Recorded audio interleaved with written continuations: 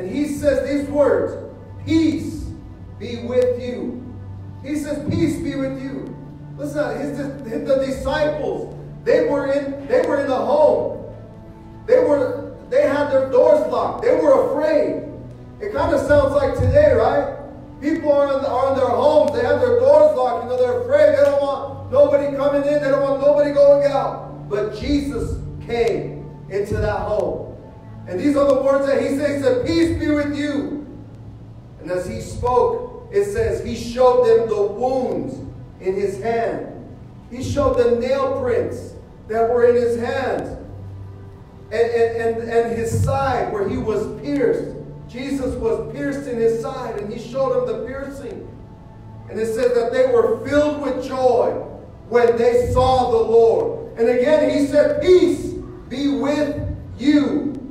Peace be with you. These are the first words that Jesus said. And I want you to know that he is saying that still today. His words are ringing out, peace be with you. Peace be with your family. Peace be with your children. And it says when they saw the Lord. And I want you to know today, church, we need to see the Lord. We need to look up to God this morning. We need to not look at our circumstance. We need to not look at our finances. Don't look at your bank account. Don't look at your job situation. Don't look at your family turmoil and distress. But look to God. Because this is when they saw the Lord again. Jesus said, peace be with you. Amen. And I pray this morning that the peace of God will be upon you. That the peace of God will rule and reign in your mind and in your heart. We're going to open up the service this morning in prayer. And if you have a prayer request, amen, we want to lift it up to the Lord this morning. We want to believe God to do the miraculous.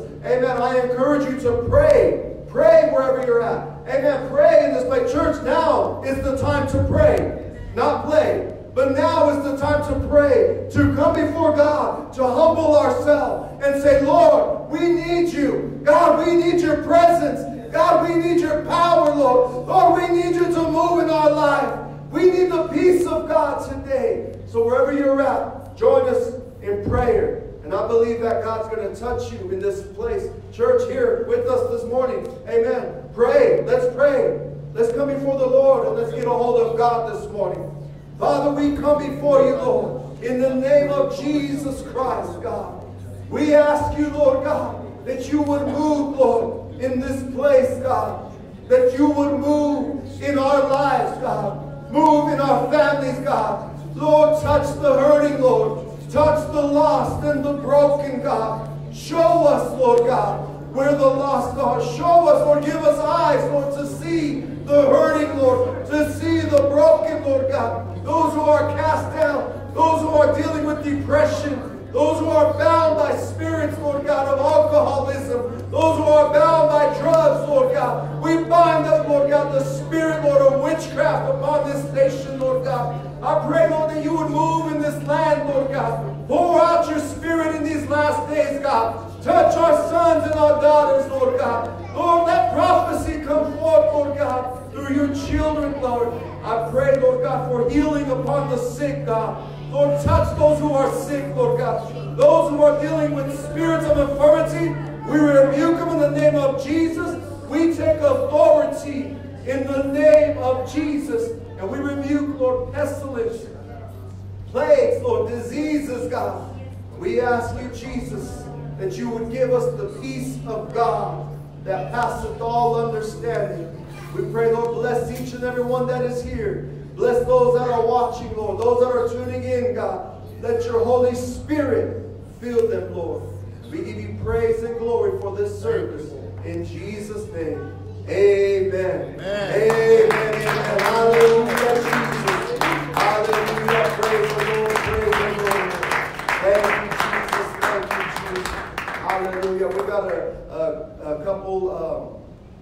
we're going to have a video, amen, and also we're going to be doing a special this morning, a special song. But amen, if you're joining us right now, hallelujah, we want to welcome you to Victory Life Church. Amen, we're so glad you're with us this morning. Amen, we know that God's presence is here with us. Amen, we believe that God's presence is with you as well. Amen, God's presence is with you. Hallelujah. This morning we have the opportunity to give, and so there is a post on the Facebook, and we have now we have the ability for each and every one to give by text messaging.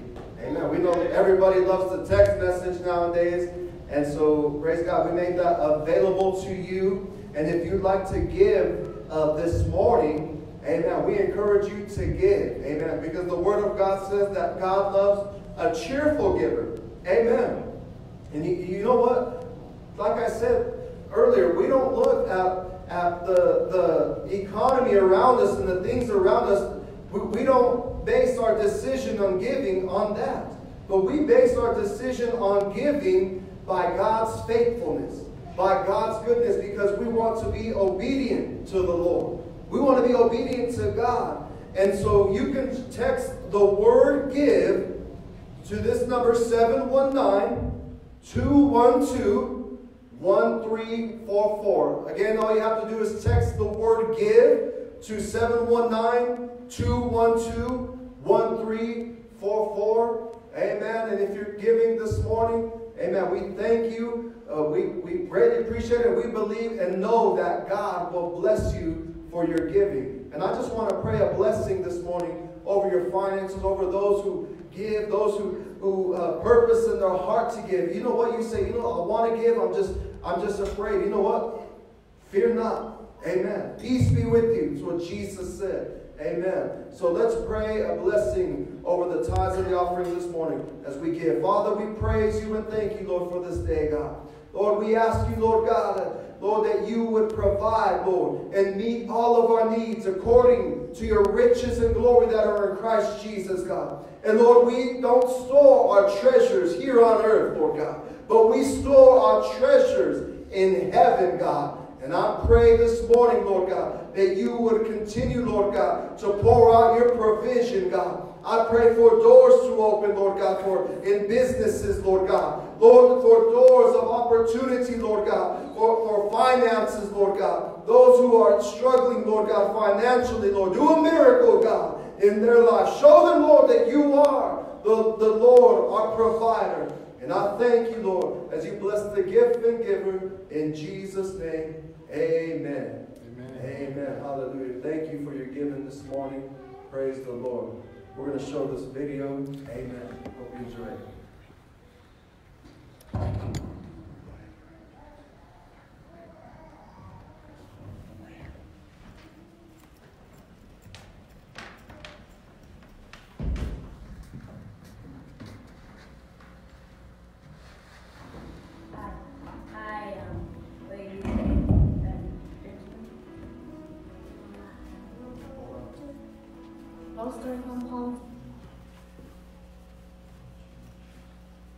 Hello. Sorry. Can you hear us? I don't know. Oh, there we go. Okay. Hi, we are the Children's Church leaders, and we just wanted to give a shout out to the kids. At home, hopefully you guys are watching with your parents. If not, you are missing out on your shout out. We are giving you guys encouragement. We want you to know that we love you guys. We miss you, seeing your faces in the Children's Church. We're praying for you guys, just that you are making it and you are not going insane with your parents. Hopefully you are not giving them a hard time. You're listening, and make sure you are reading your Bibles. Make sure you're praying. Use this time to really be a blessing to your family. I know that it's hard to be home and it's hard to stay indoors or to stay away from your friends and family, but just know that this is going to be okay, and we're going to have a big party once we can. We'll have a big pizza party up in Children's Church once this all blows over. So just keep that in mind, that we are thinking about you guys, and we do love you guys so much, and we want to say Happy Easter, and Mr. Alberto wants to say some stuff to you too. I just want to say, we hope you guys are having fun, staying home, and just running around the house, driving your parents crazy, and just can't wait to see you guys again, chase you guys around the children's church, have fun with you guys, and we'll be praying for you guys to get take this time and, like Miss Amy was saying, get closer to God and be a blessing to your parents. Listen, I don't know, just have fun. And I guess we'll see you guys here. We'll be praying for you guys to just wait to be excited to come back to church. And we thank you guys for these videos that you guys sent us. And I think that's it.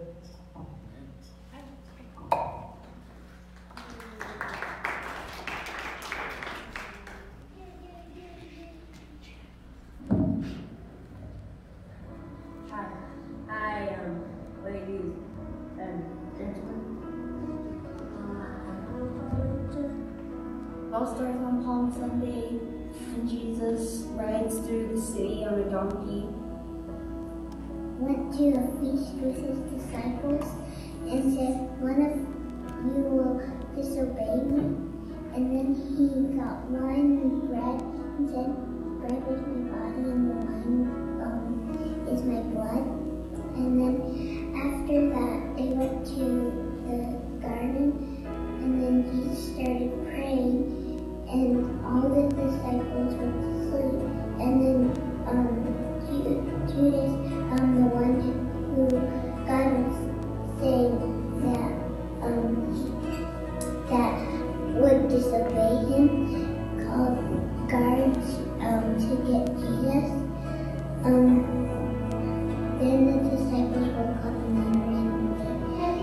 Jesus was captured, Sent to his death, was whipped and beat, and was hung on the cross.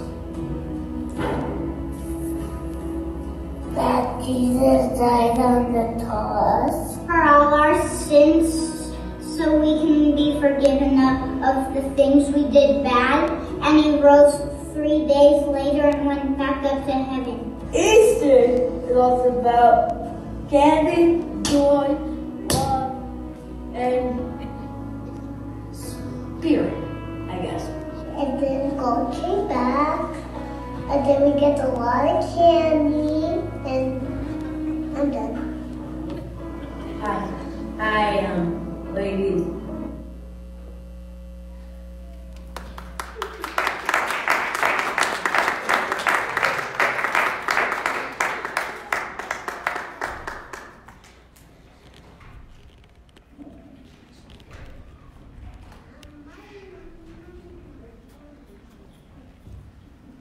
Praise God. Praise God. Sorry about that.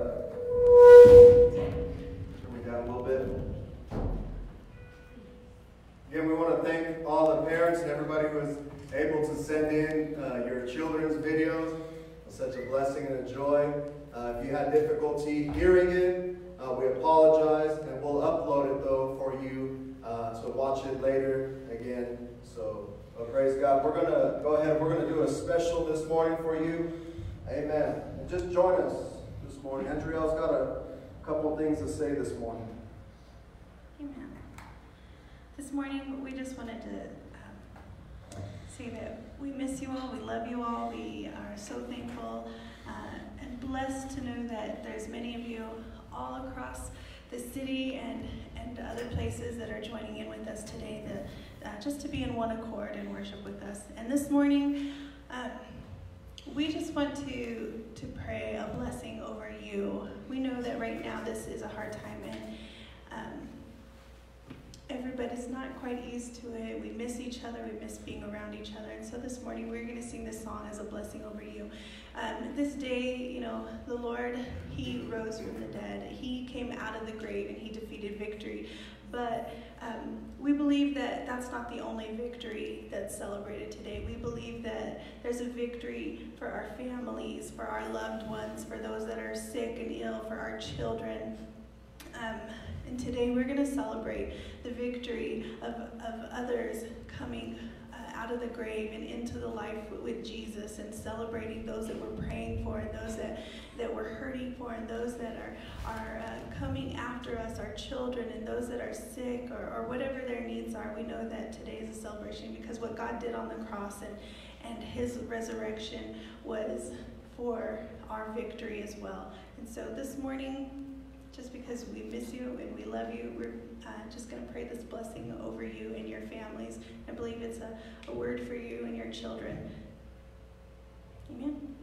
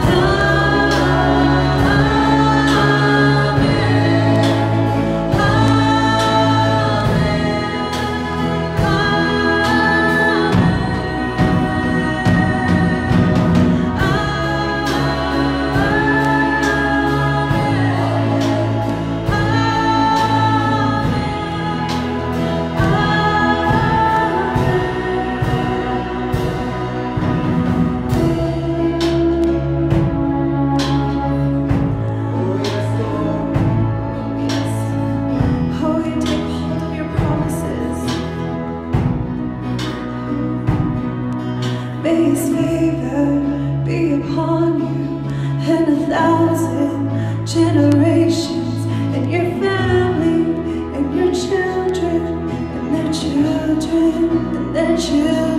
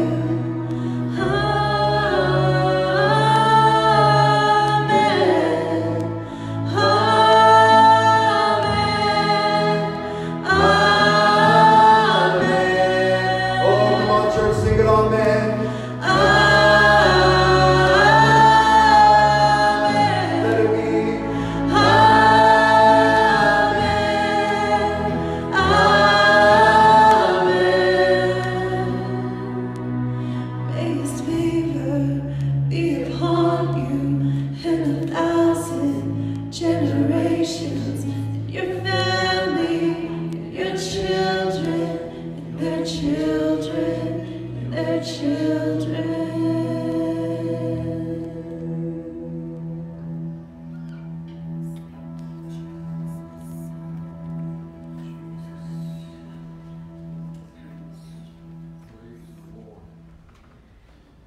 Praise God. Amen. What a wonderful word.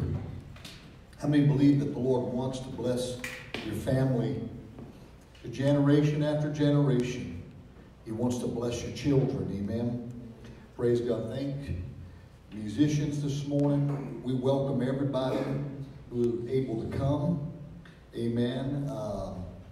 And all of those who are watching this morning, we really want to pray a blessing over you and your family on this Easter Sunday. Amen. I love Easter because it is the greatest victory in all of the universe, in all of eternity.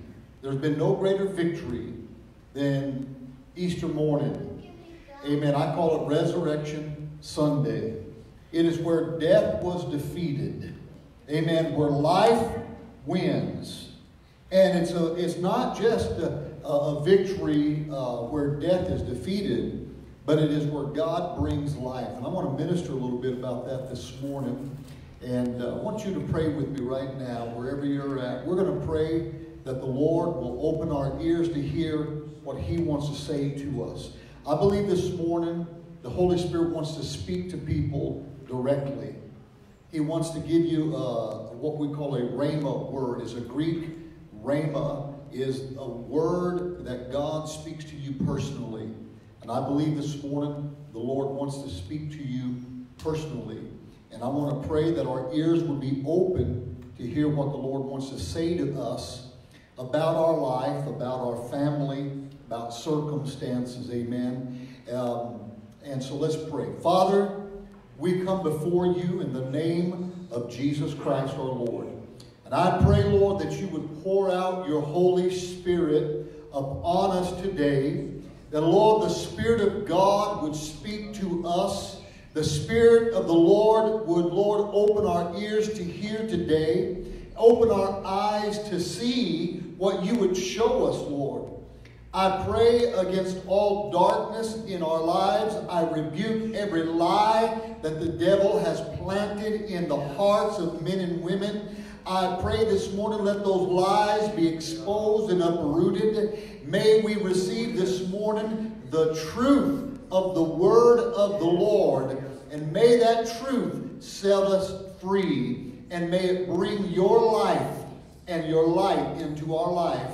In the name of Jesus Christ we pray. And everybody said amen. Amen. Praise the Lord. If you have your Bibles, amen, whether you got your paper Bible or your digital Bible, amen, open up to the book of John, chapter 11, verse 25. You know, Easter is about restored hope. Easter is about life. It is about the greatest battle that ever had commenced in all of the universe. Satan had done everything he could to stop the plan of God, to stop God's purpose. And everything was falling into place for the devil. But then God moved and raised Jesus from the dead. But you know, we all know the Easter story pretty well, Resurrection Sunday. But I want you to think about the story leading up to Easter. The story leading up to Easter. You see, Easter is really a story. And it's not just the story of Jesus, but I want you to think about you and I today. You see, you and I are his followers. We're following Jesus. And if you're here today and you're not a follower of the Lord, I believe that the reason you're watching is because the Lord is reaching out to you and drawing you to be his follower. He's saying to you, follow me. That there's no one greater to follow than Jesus Christ. And here's the disciples, and they've been following Jesus for 3 years. Some of you who are watching are like me. and you've been following the Lord for 30 years or more, some 40 years, some 20 years, some 10, some 5, some 1. But you and I all have a history in following Jesus. And I want you today to relate to the disciples in the story. The story today is the disciples.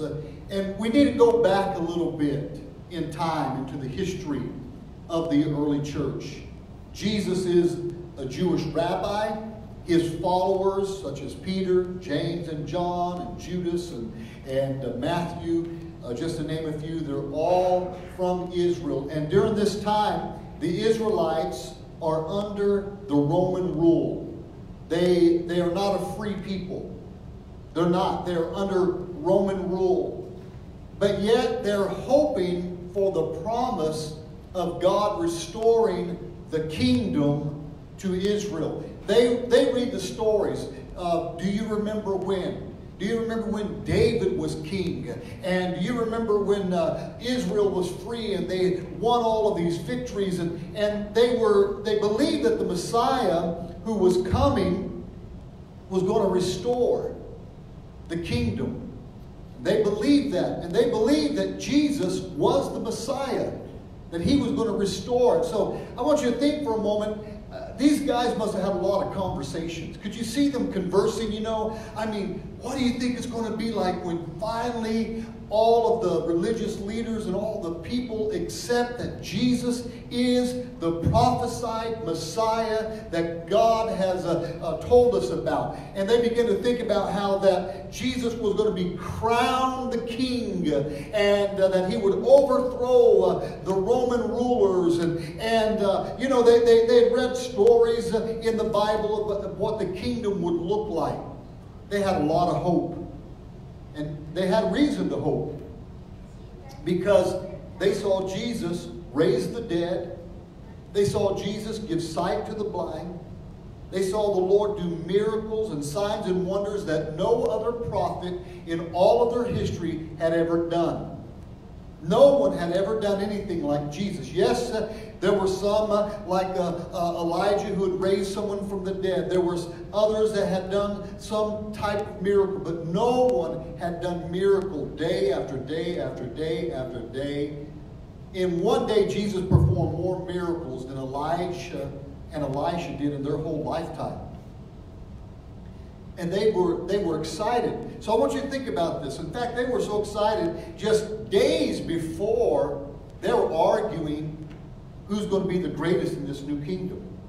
So they were filled with hope. These early disciples were filled with a lot of hope. I bet you they had a lot of dreams, you know. You know how everybody in 2020, beginning of 2020, everybody's got all the, whoo, man, this is going to be a year of great blessing, and we're going to see God do some great things. And then the coronavirus shows up and just kind of throws everything, you know, upside down, topsy-turvy. And we kind of all excited. It kind of reminds me of when a couple gets married. Have you ever seen when they get married, how, I mean, the future is just bright, isn't it? There's no married couple standing, facing each other. You know, there they are, holding each other's hand. And they're not thinking about, wonder what it's going to be like to pay mortgages and rent and car payments and working overtime. What do you think about that? They're not thinking about that. They are filled with dreams, hope, vision, future. That's kind of like everybody at the beginning of 2020. You know, it's a new year, and we're filled with all of the visions and the hope and the dreams, just like these disciples were. They're all of that. But then here's the story. Days leading up to what the Bible calls the Passover week. The Passover celebration that the Jewish people were celebrating, about how 1,000 years earlier, actually more than that, 1,500 years earlier, how Moses told the people that if they would take the blood of a lamb and put it over their doorpost and their lintel, that the death angel would pass over them. They're celebrating this, and they're getting ready to do that, and they're looking forward to it. But just days before this feast of unleavened bread, they call it, the Passover, happened, they go to this place of Mary and Martha and Lazarus, because they heard that Lazarus had died. Now Jesus shows up, and he performs his greatest miracle. Here's a man who's been dead for 3 days, and Jesus says, Lazarus, come forth. And Lazarus comes out, and people are freaking out. They can't believe this. And then shortly after that, Jesus is walking into Jerusalem with his disciples, and it's called the triumphal entry. Everybody is shouting, Hosanna, Hosanna to the highest. And they're throwing their jackets on the ground and palm leaves. And you know, it's Palm Friday, you know. And there it is. They're doing all this, and it's the triumphal entry. And man, it's hope. It's the fulfillment of what's about to happen. They can tell. They believe, amen, that there's an excitement in the air. In fact, the religious Pharisees and Sadducees even said, let's not mess with Jesus or try to kill him during the Passover week, because they feared the crowds. They thought, let's just kind of go, you know, deep state right now. We're going to take it, and we're going to hide a little bit. We're not going to do anything. So the Pharisees were even pulling back. Many of them said they even quit testing him, because he was answering them so good that it was like, okay, we're kind of giving up. And so the disciples are seeing all of this. The resurrection of Lazarus, the triumphal entry, the religious opposition is backing off. The crowds are bigger than they've ever been. I mean, Jesus, it's like, this is it. How many of you ever had that in your life where things, you know, you've been praying things through, and you're believing God to do something, and it seems like, man, you know, you're finally, you know, hitting on all 8 cylinders, and then something happens. And it's like the devil comes against you and he blindsides you. It's like, man, we finally got, our finances are in order. And then the engine blows in the car. Yeah, I know what that is. I think everybody does. I remember years ago when I was pastoring my first church in Dallas, Texas, and it was me and Anna, and our 2 girls at that time. And we went to conference. We drove from Dallas, Texas, all the way to Colorado in our little Mazda 626. Amen. And I can remember praying, Lord, give us a safe travel there with no problems, and bring us home safely. And so we got to conference, and I'm telling you, man, it was powerful. You know, I'd been out, and I pastored my first church. I've been out the ministry, and I've been beat up, and I'm feeling down. I'm kind of hopeless. And I go to conference, man, and I'm telling you, I got pumped up. You know, I felt like Arnold Schwarzenegger, man. I was pumped. I'm going to go back to Dallas. We were pastoring in the suburb of Garland, Texas. I remember thinking, I'm going back there, and we're going to, oh man, devil, you better watch out. And man, we're driving home, and we're excited. And man, we get into town that night, and my car starts acting up a little bit, like losing, power. And I'm like, what's going on, man? And I pull into a gas station. I can't figure anything out. So I said, well, let's just get home. So we get home. By the time I drive in to the house, that car won't go more than 30 miles an hour. I get up the next morning. Man, praise God, we got home. Oh, that's right, the car. We got a problem. Let me go find out what's wrong. I go and they tell me that the head gasket blew and warped the head, and I need to replace it. It was going to cost me like $2,500. I mean, it should just been $25,000 because I didn't have it.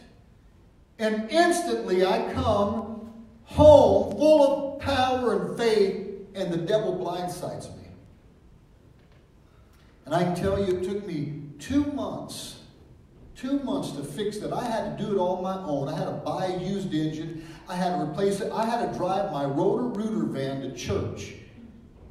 I was working for a Roto-Rooter company, and And I remember getting Anna, she was pregnant at that time with Anna. She would get into the stinky Roto-Rooter van, and we'd get 5-gallon buckets and turn them upside down so Andrea and Alyssa could sit back there next to the Roto-Rooter machine. And they would say things like, "Daddy, your truck stinks." "Yeah, it's a work truck, baby, but it's getting us to church." Here was the pastor of faith and power driving up in my Roto-Rooter van, getting out, getting my little family out, and I had lost all hope now. I'm like, oh man, it was deflating when that car broke. And I've had story after story where I can tell you that has happened many times in my life, and I know that everyone here has stories, where right when you think, man, we got a triumphal entry, something happens. I know with married couples that happens sometimes. Married couples, oh man, things are doing good. Seems like, man, we're just getting along great. And there's no reason for any conflict, but something happens out of the blue. It's a demonic assault. The devil is attacking your relationships. And when there's no rhyme or reason for it, there's an argument that happens. There's a fight that happens. There's a big blow up. And it seems like, man, we're not going to survive this one. Or it could be your finances. It could be any number of things. It could be your passion. How many times have Christians, you're passionate. You got your fire going. You're on fire for God. You're excited. Something happens, and it just quenches that passion and fire. And it's almost, there have been times where you've been in a church service and the Holy Spirit's trying to stir you up, and that thought comes in your mind. I've tried that. I don't want to do that again. I'm at this settled end point. I don't really want to be rekindled, because what happens if I get hit again? I've talked to people over the years who said, I don't want to ever pray and fast again because last time I did, all hell broke out against me. I've had Christians who said, I don't really want to step out in ministry again because last time I did, man, I tell you what, my family got attacked. And I want you to know that this is what happens. This is what the Easter story is about. It goes from raising Lazarus from the dead to the triumphal entry to the great crowds in the temple surrounding Jesus and him doing many miracles to finally betrayal, disappointment, defeat, death, loss. And from that triumphal entry, Palm Friday, to the next Friday, it all was gone. You see, what happened is one of Jesus' followers, Judas, betrays him. The disciples run. They can't even stay awake and pray with Jesus 1 hour when he's at his most vulnerable, when he's exceedingly sorrowful. He's praying, God, if there's any way, Father, this cup of suffering can pass from me, let it pass, but not my will. And then he goes, hey guys, can't you at least watch with me for 1 hour? He's already told them that they were all going to flee, and Peter's bragging, not me, man, I got your back, Lord. But how many know that Peter not only fled when they arrested Jesus, he then later that night denies him 3 times. So here's the whole story. From triumph to tragedy. And now Jesus is taken by the religious leaders. They're slapping him around. They're mocking him. They take him to Pontius Pilate. Pilate doesn't even want to deal with it, but he's forced into it. Next thing you know, Jesus is being whipped. He's being mocked. His beard's being pulled out. They're putting a crown of thorns on his head. He's now taken across. And I think the disciples watching this from afar, and they are defeated. the followers of Jesus were defeated. I don't know about you, I'm a follower of Jesus. How many have ever felt defeated? You know, some of the most defeated Christians of all are those who have been saved the longest. Those who have been with the Lord the longest. You see, when you're a young Christian, when you're a young believer, you're full of hope. You're full of dreams. You have an innocence about you. Maybe you're in your first church. You're part of a church body, and there's an innocence. You think, this is like heaven on earth, man. Look, this is my loving family and friends, and we just love the Lord. But let me tell you something. Over time, man will fail you. People will fail you. Your brothers and sisters in Christ will fail you. Sometimes they will betray you. Sometimes they will disappoint you. And what happens for older Christians many times is that we become cynical because we've been through so much. We quit trusting people. We quit trusting spiritual leaders, or we've been hurt. I mean, it's like somebody's taken us and just run us through the ringer. And I want you to know this morning that the Easter story is a story of hope. It's a story of resurrection. Because in the midst of all of the disappointment with the disciples, with all of the letdown, with where it looks like there's been betrayal and defeat and disappointment, loss, everything has been lost. The disciples were hiding out. But thank God for those women in the church. Amen. Mary's, they get up, they're going to go and to the tomb. They want to check on the body of Jesus and apply some things. And they get there, and all they find is an empty tomb. When the devil has done his best, let me tell you something.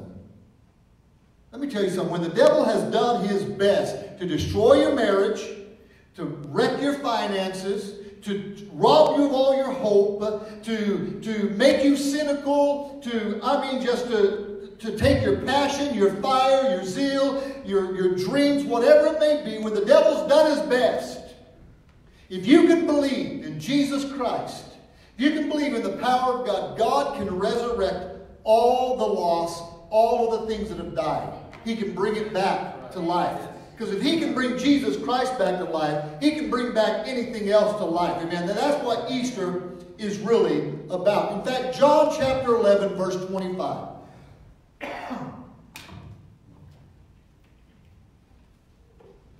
11:25, Jesus said to her, I am the resurrection and the life. He who believes in me, though he may die, he shall live. Why? Because Jesus said, I'm the resurrection and the life. If you can believe in me, though you may die, though something in your life may seem dead, I can make it alive again. Because Jesus is the resurrection and the life. I want you to think about that word resurrection. The word resurrection means a standing up again. A restoration to life. Raised from the dead. It is something that it's a power that begins to restore to life something that is dead. A restoring to life. And as I was praying about this and about what I should preach this morning, I just felt that with everything that's going on in the world today, everything that's happening, amen, it's not just the coronavirus and people being out. I'm talking about everything that's going on. There is so much hurt. There is so much loss. I see it even in Christians, where they're struggling in marriages. They're struggling with addictions. They're struggling, amen, with loss of family members, lost relationships, broken relationships. They're dealing with depression.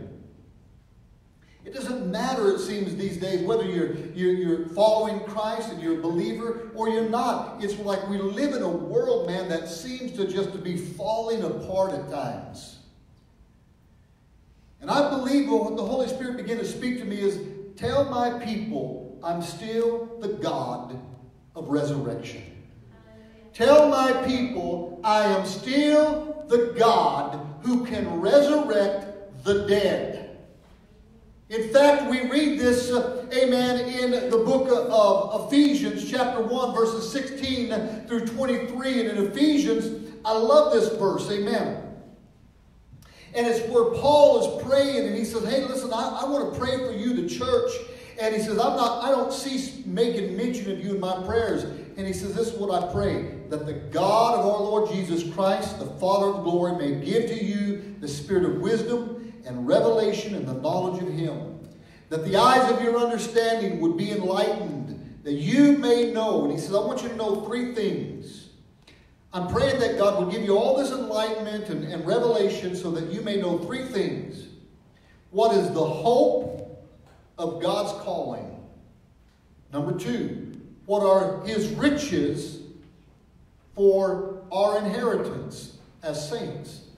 God has a lot of riches, and He says, I want to know you need to know what your inheritance is. But number three, listen to what this one is. This is the great one. He says, I want you to know what is the exceeding greatness of God's power toward us who believe, according to the working of His mighty power, which He worked in Christ when He raised Him from the dead and seated Him at His right hand in the heavenly places.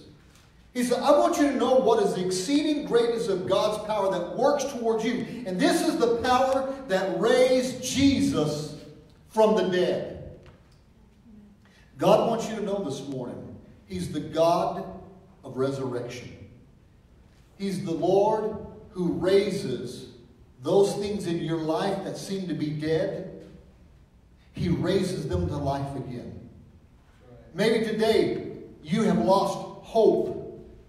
Maybe your hope is dead. Your hope is down. God says, I can give you hope again. Whatever you've lost hope in. You may have lost hope in your marriage. You may have lost hope in your health. You're tired of it, man. You can't even deal with the pain anymore in your body and all the doctor's reports that are always negative, and you're like, I don't even know if I've got another year to live. I want you to know something. God can resurrect that hope. Because when He raises up hope and He restores hope, it resurrects faith. Because faith is the substance of things hoped for. Amen? Amen. It's what we're hoping about. It's the evidence of things not yet seen. And so maybe you've lost hope. Maybe you've lost faith. How many want that to be resurrected today? If Jesus, on this day that we celebrate the resurrection of Jesus Christ. Now, I don't know about you, man, but when someone is dead and in a tomb, I don't go around thinking, I think they're just going to pop out of there. I think they're just going to walk out of there. If you've ever been in a hospital where people are dying, if you've ever been to a funeral where someone is dead, there's no hope for life. Listen, even as a Christian, I believe that there are times people have been raised from the dead, but they die again. Did you know that? Jesus was raised from the dead and never died again. Lazarus was raised from the dead, but he died later on. Why? Death is the enemy of mankind.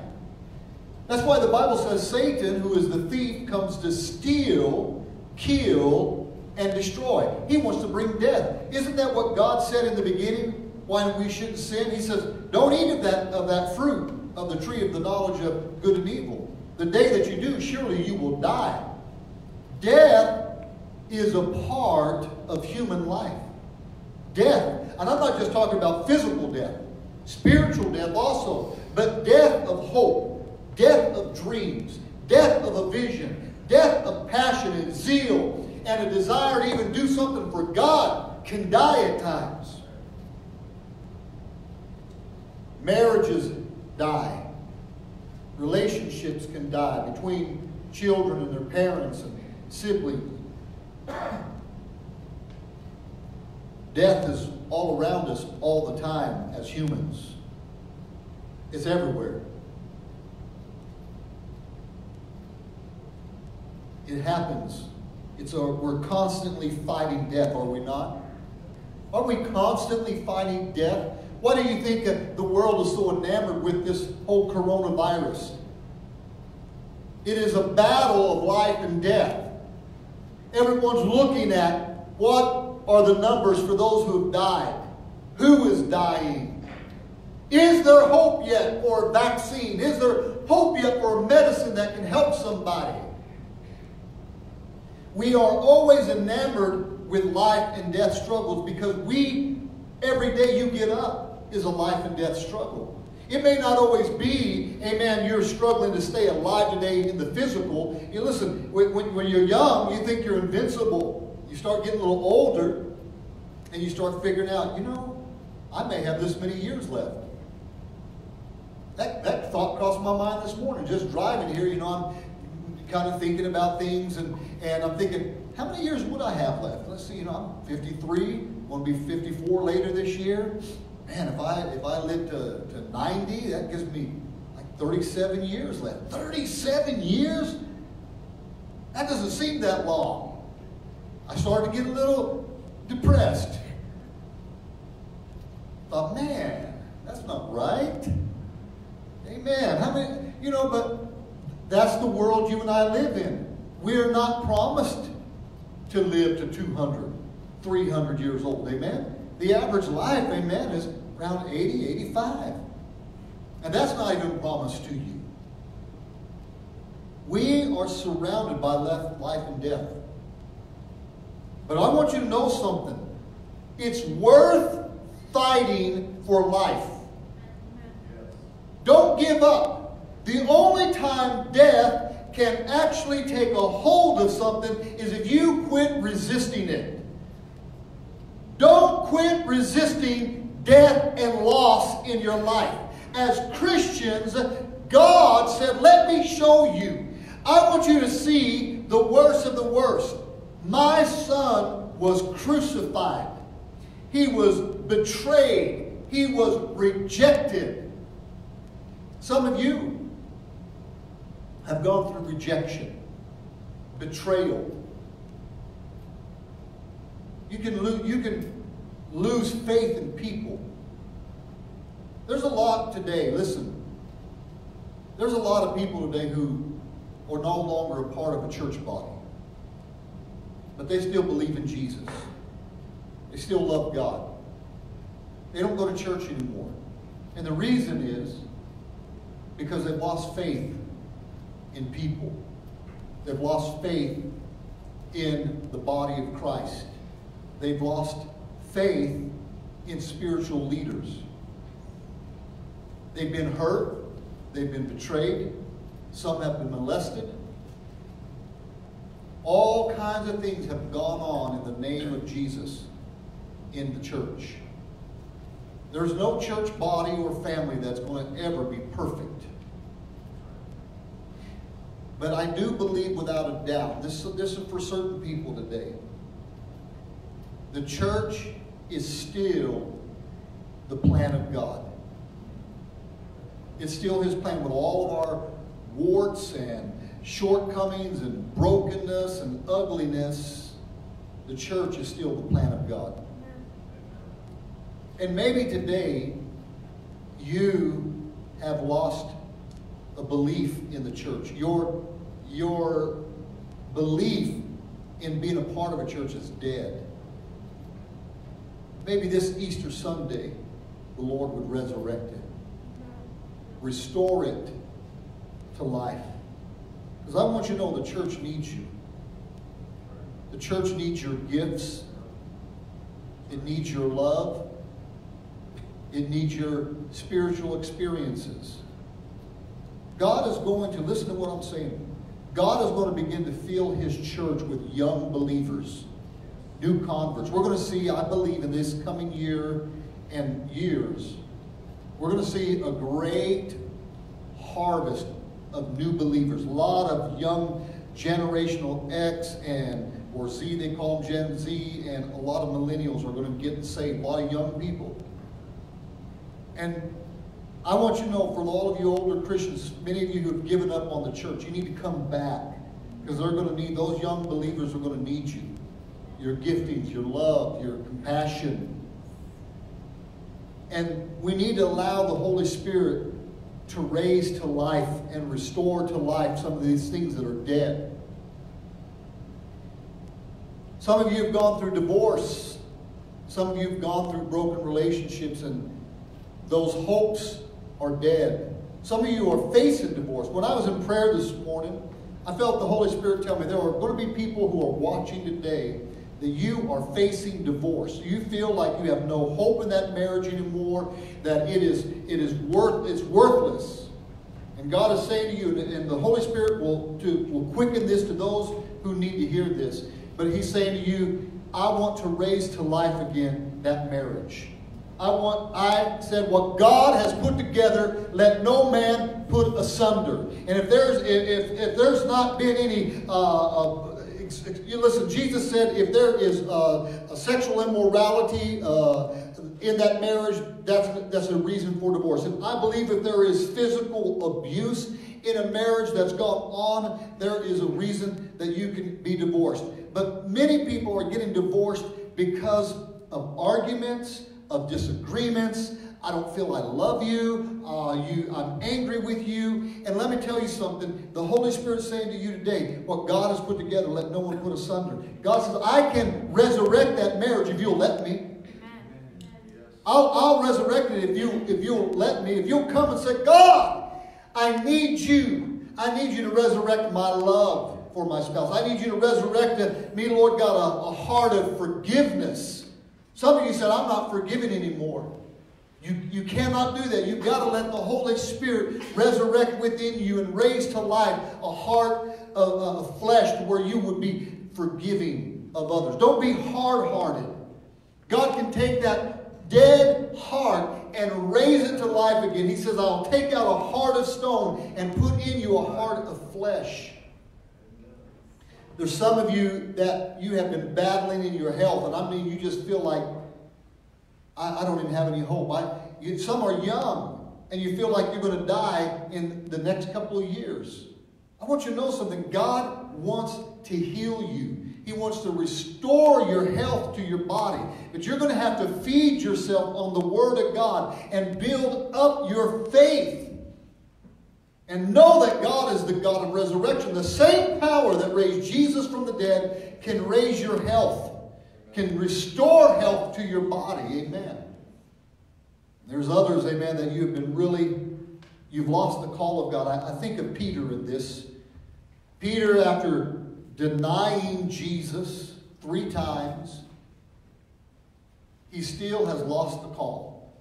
Where do we find Peter?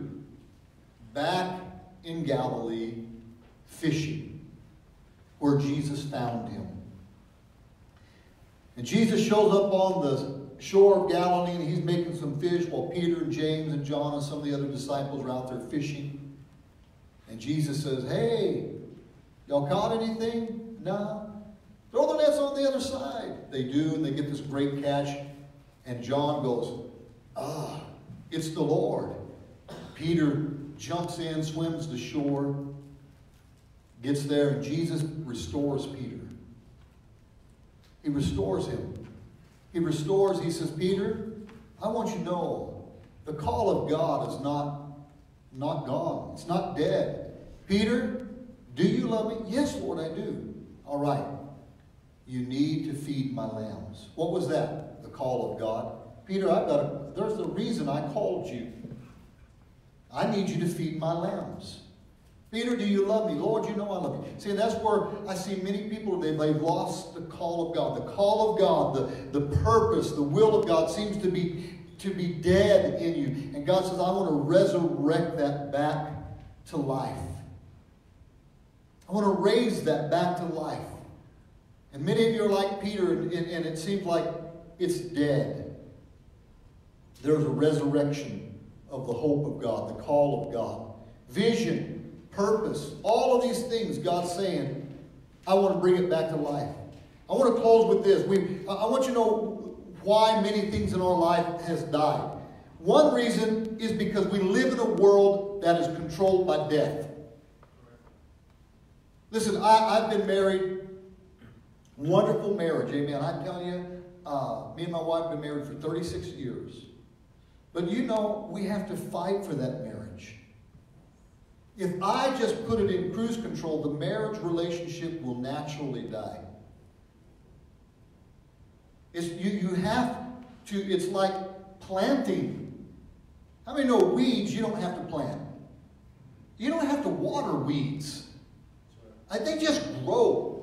There is a picture of life on planet Earth. Weeds will grow on their own. But you want beautiful flowers, you want good harvest, you want tomatoes, you want some jalapenos, you got to plant the seed. You have to till the ground. You have to water it. You got to fertilize it. You got to baby it a little bit. You got to get all the little rabbits out of the way and all the animals that want to eat it, and you have to take care of it. You see, many times love can die in a marriage because no one's cultivating it. Because we live in a natural world that death reigns. So, many reasons that things have died in our life. That's why the love of many will grow cold. That's why you can become lukewarm, or why you can lose your first love with Christ. Why is that? Because many times what happens is that we're just living in the world. We're not adding anything. We're not protecting it. We're not cultivating our walk with God, our love for Christ, the church relationships, the marriage relationship. And I learned a long time ago, if my marriage was going to last, I'm going to have to cultivate it. You've got to deposit into that marriage. And still you can deposit, you can cultivate, and you can do things. And instantly in one day, the devil will just blindside you, and you'll feel a disconnect with your spouse, or you can get into an argument, you get depressed about that marriage. Why? The devil just comes in with death and says, I'm going to attack it with some death. You have to rebuke death. You have to rebuke death and prophesy life over things. So just because we live in a world that it's natural, death is the natural course of this world that you and I live in. You need to cultivate life. Cultivate your walk with God. Cultivate your faith. Cultivate, amen, that marriage. Cultivate, amen. Add to it, fertilize it, water it, pray over it. If you don't want death in your children's relationship with you, cultivate it. On purpose, you have to be intentional. Intentional. I made some mistakes. I'm not a green thumb. And so we planted in our backyard over the years all kinds of things. We planted trees. We planted flowers and bushes. And I can remember the first time I started planting, we planted some little evergreens. Evergreens. If anything should stay alive in Colorado, it's evergreen trees. Right? I plant them in the same ground that other evergreens are living in my backyard. They've been there naturally. I live right where the bluffs are, and so I'm thinking evergreens. I plant them there. I water them. I put the hoe and the fertilizer and everything. And then the next year, they're dead. They're browned out. I'm like, what happened? They got the same rainfall that these other green trees. What happened? I didn't cultivate them. I didn't go up there and water them enough. Now, every time I mean, just this week, I'm already out there watering my trees that have been planted for 3 years. I'm like, I'm giving them water right now. I don't want them to die again. I am tired of felling, amen, at trees in my backyard. I was telling my wife the other day, I was counting how many trees have died in my backyard. Sometimes it's because the deer come and they start rubbing the bark off. Amen. And so the devil will come and he'll try to, kill you. But sometimes things die naturally because we don't cultivate. Now the second reason things die is because of our sin. The Bible says sin brings death. Our sin will try to bring death to all things. When we don't obey the Word of God. You can be a Christian, you love the Lord, but you're not obeying His Word. It'll bring death in your life. It'll bring death to many things. But here's the good news. Easter was about the resurrection of Jesus Christ, where death was defeated because the blood of Jesus had been shed. And now Jesus gives us a miracle cure for death from sin. It's called repentance and faith in the blood of Jesus. When you and I say, I believe that Jesus died on the cross for my sins, and I repent of my sins, I confess my sin to the Lord, you release the resurrection power of God over whatever you've repented about. See, when I was a sinner, when I wasn't following Christ, when I prayed and asked Christ, He resurrected me. Therefore, if any person is in Christ, they are a new creation. Old things are past. I was a new Alan. I was a totally different person. It was amazing. I had a different mindset. I saw things differently. I wanted different things. But then over the years, there are many times where you are allowing sin in your life or in a relationship or in a circumstance or in your finances. You need to repent and let the blood of Jesus bring healing and resurrect to life the things that are dying. I want you to pray with me this morning. We're going to pray. First thing I want to pray is I want you to pray and release the resurrection power of God over your life. Whatever you feel needs to be resurrected, to be raised to life, to be healed, to be restored. I want you to begin right where you're at. Begin to pray over that. I want you to just begin to pray for that marriage, for that relationship, for your children, for your health, for your finances, for the call of God in your life, for your passion, your zeal for the Lord. Amen. Your faith, your hopes, whatever it may be. I want you to begin to pray, God, I need the power that raised Jesus from the dead. I need that same power to work toward me today, Lord, and begin to raise to life these things in my life that are dead. Be specific. You begin to call them out. You begin to speak them specifically. Amen. In just a minute, we're going to pray, and I'm going to be praying with you. Others, you're here or you're watching, and you're not saved. You're not serving the Lord. I want you to know your life can be raised to your life which is dead. You're dead in Christ. You're dead in the flesh. Amen. You can be raised to life in Jesus Christ if you'll pray and repent of your sin. Maybe you're backslidden. You've gone astray. You quit serving God. You know what? All you have to do is come back like that prodigal son did. Say, Father, I've sinned. I've sinned against heaven. And renounce that sin. Ask for forgiveness and you'll be saved. Amen. Wherever you're at, I want you to just begin to pray with me. Amen. And it's like opening up the altar. And if you're here this morning, we have a few people who are here, a part of the ministry team, and you're welcome to come to the altar right now. Let's stand together. Amen. And those who are home watching, whatever you need a miracle for, I want you to begin to pray with me right now. But we're going to come, and this altar area is open. At your home, you can kneel down and pray. You can stand there and pray. But let's begin to pray. Father, I come before you in the name of Jesus Christ. And in the name of the Lord Jesus Christ, I rebuke the spirit of death. I rebuke the power of death off of our lives. I rebuke the spirit of death off of our hope and faith. I rebuke death off of marriages and relationships between family members. I rebuke death off of our health. Lord, I rebuke the spirit of death right now off of our finances, Lord God. I rebuke death, Lord, off of our emotions, Lord God. Many who are dealing with emotional battles, Lord, we rebuke death right now. But today on Easter Sunday, in the name of Jesus Christ, who was raised from the dead and now sits at the right hand of the Father, in the name of Jesus, which is the name above every name, I release life. I release life over marriages. I release the resurrection life of Jesus Christ over every person, every need in our life, Lord God. I thank you, Lord, that you're, Lord, bringing life and hope to broken people. People who have had a hard life, Lord God. They have no hope for a good life. I rebuke that lie of the devil that they cannot have a good life.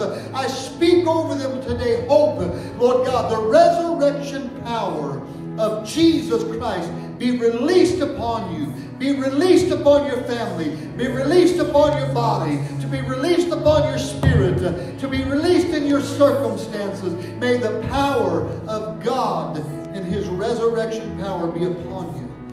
If you need salvation, I want you to pray this prayer with me and repent and ask Christ to come into your life. Say, Lord Jesus, I believe in you. I believe you are the Son of God. I believe that you died on the cross for my sins. I believe that you have been raised from the dead. And I believe that you went to heaven and you're coming back again one day. And I today repent of my sins. The sins that I have committed that have brought death in my life. I turn from them today. I renounce them and repent of them. And ask you, Jesus, to cleanse me with your blood, to cover my life and resurrect me. Bring me to life in the name of Jesus. Bring life to my circumstances. Bring life to my family. Bring life to me. For you are the resurrection and the life. And I believe in you, Jesus. Amen. Amen. Take time where you're at to pray. Seek the Lord this morning. Just begin to call on His name. We're going to sing a worship song right now.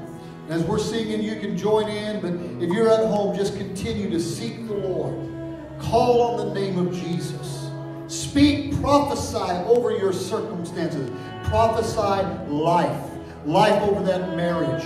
Maybe you have a spouse that wants to divorce you. Speak over him or her. Speak life over them. Speak the love of God over them. If you got health issues, speak life over your body. Command the resurrection life of Jesus to your body to be healed in the name of Jesus Christ. Oh, hallelujah, Lord. We worship you, Lord. We worship you, Jesus. We give you all of the glory. Oh, yes, Lord. We worship you, Lord. We worship you, Jesus. I prophesy life. I prophesy life right now over marriages, Lord. I release resurrection life over marriages. I release resurrection life, Lord, over those, Lord God, who have quit the church. They've given up on being a part of the church. I speak and release resurrection life over them, Lord God.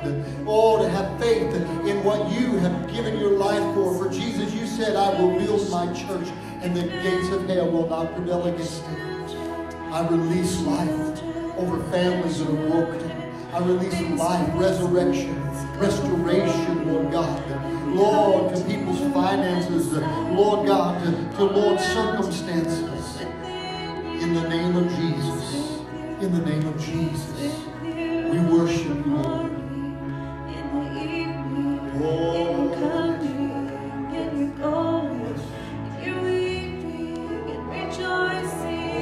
He is for you, He is for you, Mistake.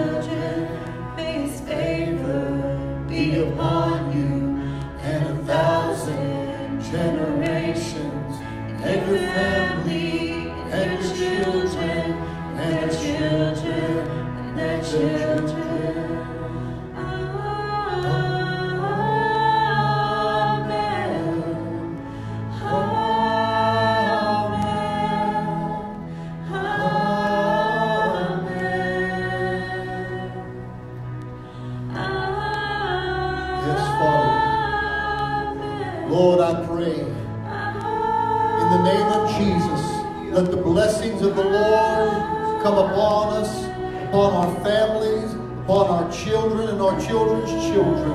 I release today on this Easter, Lord, the blessing of the Lord, the favor of the Lord, the joy of the Lord, the life of the Lord to be upon us. And I thank you, Lord, what the devil has meant for evil, God, you will turn it out for good. For God, your word says, if you are for us, who can be against us? For greater is he who is in us than he who is in this world. And there is no weapon formed against us that shall prosper.